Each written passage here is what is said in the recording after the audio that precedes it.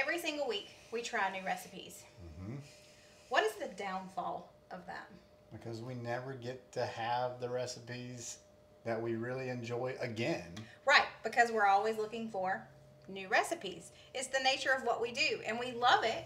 Yeah. So this week we decided, you know what? We're just going to make some of our favorites over again. Yes. We're going to share them here with you. 3 different recipes that we really love and we just wanted to make again. So y'all come along for the ride. Hey y'all, I'm Mandy, and this is Mandy in the Making. What's one of your favorites? Marvette's chicken. Her French onion chicken. French onion chicken. Y'all, her recipe is amazing. Yes. We've made it multiple times, and there's a reason for that. I would make it, it would be in my rotation every single month if I didn't do what I do. It's that good, and it is so easy, so let's do it. Yep. I believe the first time I made this, I made it in a cast iron skillet because that's all I had that would go from the stovetop to the oven, but now I have my caraway pans and they do that, so I'm going to be using this large skillet. We're going to preheat the oven to 400. We're also going to heat up this skillet to about medium high and let that start getting warm. And let's go salt and pepper our chicken. I've got 6 chicken thighs here. You do want to do this with chicken thighs. You can do chicken breasts, but beware, they could dry out. So I'm doing 6 of these. It's just me and Steven here tonight. We'll probably have 1 or 2 left over.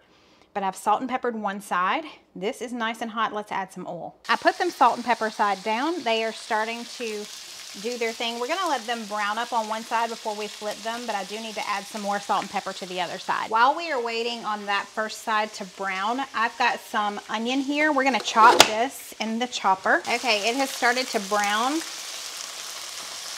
on the first side, so let's go in and flip it. And let's throw in our diced onion or chopped onion, and we're just gonna let this brown on the other side. We don't have to worry about it cooking all the way through quite yet because it is going in the oven. So it is time to add in a can of French onion soup. You can also do French onion like the dry mix and just add a can of water or a cup of water in with it, but I'm just doing the French onion soup so I don't have to do that. And then you need a 28-ounce can of green beans that have been drained. You could use, I've used the French before. I'm not sure if I've done the Italian before, but we love the Italian green beans. So that's what I'm gonna add in now. And then this is gonna go in a 400-degree oven for about 20 minutes, just until our chicken is cooked through. Y'all know what else we haven't done in a while, and some of y'all have asked for it, and that is commentator. So if you're new here, he is the commentator, but what he does is he comes in and he reads some comments from y'all. He hasn't seen these comments. I just picked out a couple, and he's gonna read these. Here's the first one. Here we go. You can tell you're from the South, runt. I love it. These recipes look amazing. Yeah, Who's runt. that from? That's from Tina Laws. Okay, Tina. Yes, runt. That is a word in the South. Runt. It means ruined. It's runt. It's runt. And she spelled it correctly too. She did. R-U-R-N-T. It's runt. How do y'all say ruined? Or do you say runt? Runt. Where are you from? It has been 20 minutes. Let's take it out of the oven and we're gonna add our finishing touch. This is our finishing touch. Now this is gonna go back in the oven for another 10 minutes or so just to crisp those up really well. Dinner brought to you by Marvette. Marvette. So in case you're new here, we haven't done Subby Supper in a while, but Marvette is a subscriber and she sent us this recipe several years ago. And this is probably our 3rd or 4th time making it. Brought me a knife, but I just cut that with my fork. Well, good. I'm glad. I mean, y'all. I love the flavors in this. I know. It's so juicy. Yes.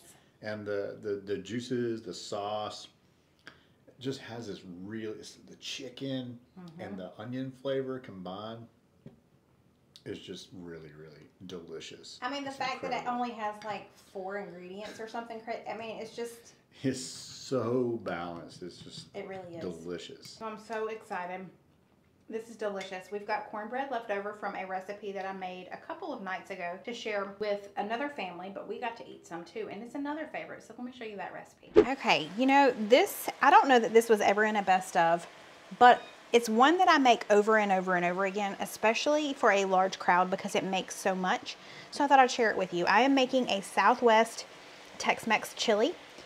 I will leave the recipe linked below. As always, it's on my website. But I've made it for small group. I have made it for several different occasions. Today I'm making it, and I'm going to keep half of it for Stephen and I to eat tonight, and the other half is going to a family in our church who just had a baby. So right now I just have a pound of ground beef and a pound of ground chorizo, along with 1 onion that I've diced, and I'm just going to brown all of this up, and then everything else will go into the crock pot along with this. It is so simple and it makes so much. So if you're feeding a crowd, this is a great one. So this is the rest of the ingredients that's going in. This is some taco seasoning. I'm actually going to be adding that to my meat here in just a second, but it's very, very simple. So I just drained as much grease off of this as I could. Now we're going to add in about 3 tablespoons of the taco seasoning and just mix that all together. I'm going to turn the heat off because we're pretty much done at this point. And we're going to head over to the crock pot. So I've got the meat here in the bottom. You need about 28 ounces of pinto beans in their juices. So I'm going to use 2 of these packs from Thrive Market. You need 1 can of black beans drained and rinsed. So I'm going to do that now. We need 1 can of chili beans in their liquid. So I don't need to drain these. So much flavor in the chili beans liquid. One thing I forgot to show y'all, frozen corn. It says an 18-ounce bag. I don't usually do that much. I do about half of one of those bags. That's just personal preference. We need either a 28-ounce can or 2 cans of diced tomatoes. I'm using 1 fire roasted and 1 regular. We also need a can of Rotel. I did drain my Rotel. You need 1 can of beef broth, so I'm just gonna eyeball this. We need a can of red enchilada sauce. And lastly, just a couple of tablespoons of brown sugar. That's it. Let's stir this all together. And then I'm also gonna make a pan of cornbread, and I will take them half of that. It's just the husband and the wife really that are gonna be eating this. They have 1 other child, but he's 2, so I don't think he's gonna eat this. And they've had this before. They're in our small group and I know they love it. So I knew that was a very easy choice to be able to take them today. I'm gonna put this on low for 5 to 6 hours and it'll be ready. This looks amazing though. It does look good. Loaded with spices and all kinds of flavors that I know it's got chorizo in there. So yeah, he was super excited this morning when I was cooking the chorizo.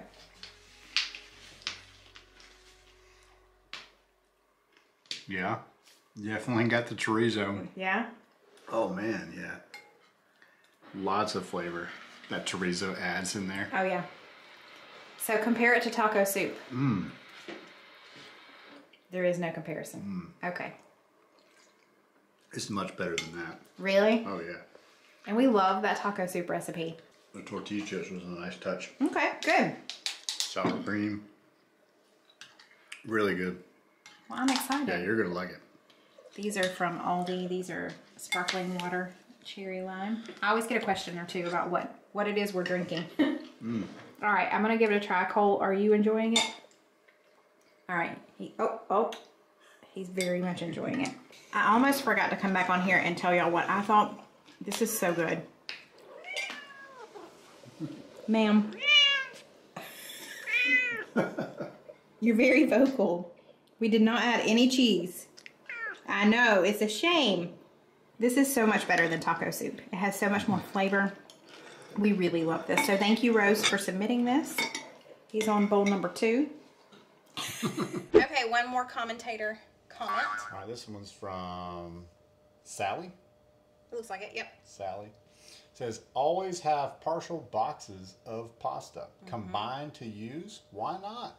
Same with spaghetti and fettuccine. So she's referring to the last time I made some pasta, I had some rotini and some, I can't remember, rigatoni maybe. I have partial boxes of pasta all the time. So you never know. Sometimes you'll come over here for a pasta dish and it'll have bow tie pasta along with elbow macaroni. If I just have a half a box and I need a whole box and I've got 2 halves, right? It makes me think of something. Yeah. Then I just combine them. But anyway. Well, tell them what it makes you think. No, you tell them because it's your thing. You know, I'm goofy about 98% of the time, and a lot of times I'll say, well, like if somebody's birthday, you know, like someone who's going to be turning another age soon, I would say that she's going to be 42 and 2 halves. For those of you who don't understand what he just said, he said 2 halves. But he said... I think you figured that out. Ain't figured say, how'd you say it? 42 and 2 halves. Halves. Halves. There's another southern word for you. Half. I am going to be 42 and 2 halves. Half. All right, we got to get back to cooking. Another dish that I love and I think about all the time, but I just don't make it. I've made it maybe once or twice since I first tried it on camera a couple of years ago.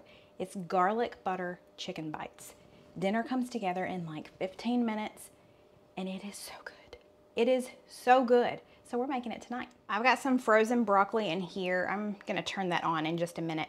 But let's go ahead and heat up this skillet to about medium high. Let that warm up and let's prep the chicken. I've got 2 very large chicken breasts cut into about 1.5 inch chunks. So the first thing we need to do is just pat these dry, even though they're pretty dry. I mean, look at that.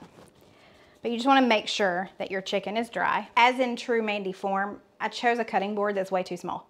But we're gonna make it work because I'm not gonna dirty up another cutting board. I've got some flour here. We're gonna sprinkle a couple of tablespoons onto our chicken and just kind of toss it around. Start with just a little bit. Okay, those are all good and coated in a little bit of flour. Now let's add some more seasoning. I've got some Italian herb seasoning. We're gonna go in with some salt and pepper. For color, we like to add paprika. I'm adding just a little more seasoning. After I tossed it, I felt like I needed just a little bit more. So I'm going back in. That's all we gotta do. Let's head over to our skillet. Okay, I've got a tablespoon-ish of butter. And then we're also gonna put some olive oil in here. My pan is already hot. We're gonna go in with our chicken. We're gonna make sure that we don't crowd the pan. You don't wanna steam your chicken. You're wanting to kind of brown your chicken and cook it where it has enough room in the pan. So I may have to do a couple of batches. So Steven just came in and flipped these for me. Y'all, they already smell so good. This is so simple. Here in just a second, we'll remove these and then we will put in the second batch.